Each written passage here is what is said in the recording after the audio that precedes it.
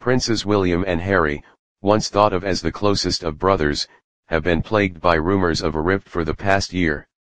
Now, their grandmother has sought solace in their cousin. The Queen, 93, reportedly does not care for the feud between the future King of England and his younger brother. Prince William, 37, and Prince Harry, 34, have made moves to separate their lives in recent months, in both a professional and private sense. And it seems the drama is all a bit much for Her Majesty, who has sought the company of another of her 8 grandchildren, Zara Tyndall, 38.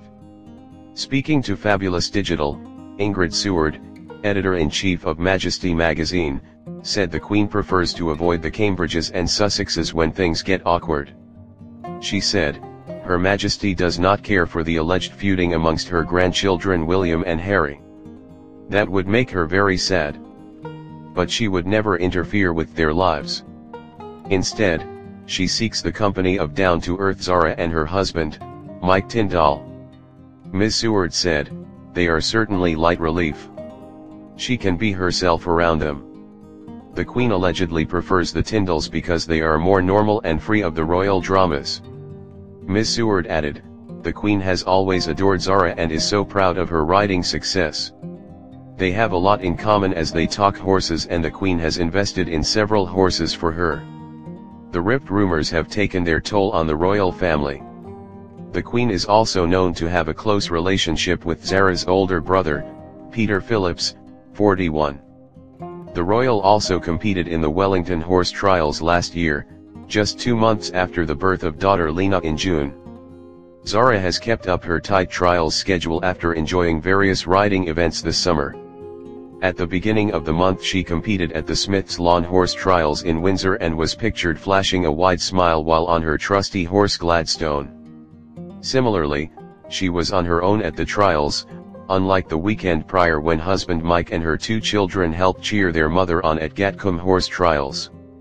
Wellington Country Fair and Horse Trials previously won the prestigious accolade of Event of the Year awarded by the South East Eventers League for the 4th consecutive year, which is unprecedented. The 4 tracks make use of the gently rolling hills and natural dips and hollows, incorporating a mixture of portable and permanent fences. Ms. Seward said, I think the Queen is closest to Zara and Peter as they were her first grandchildren and have always been the favorites. She's at her most relaxed around them. As a child she used to give Zara a smack around the legs when she was naughty, which was frequently. The Queen gets on well with Prince William and Kate, but don't have the same kind of easygoing giggly time with her as Zara and Mike do. The popularity of the young royals has plummeted with the general public, and that's not the least of the Queen's worries. Added to the rift she has the criticism aimed at Prince Harry and Meghan Markle on a near-daily basis, the scandal around Jeffrey Epstein which threatens to engulf her son, Prince Andrew, and the risk of the Brexit crisis flowing over into the monarchy. The Queen famously described 1992 as an annus horribilis for the royal family after Prince Charles and Diana divorces and a devastating fire ravaging her beloved Windsor Castle. But all the signs are pointing to 2019 being no better.